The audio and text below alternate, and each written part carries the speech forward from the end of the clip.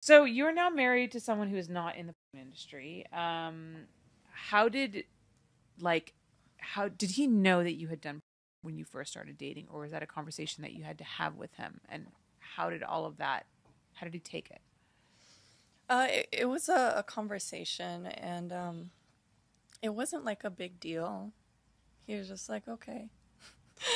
And he's always been so supportive of everything, which is like the complete opposite of how I've ever experienced relationships. Like, I've only ever had pretty much everybody in my life, agents, boyfriends, and all of that stuff, always trying to control me and, be mean to me and things like that. And he's always been extremely supportive and like, he's the first person that I've ever met that encourages me to take a break.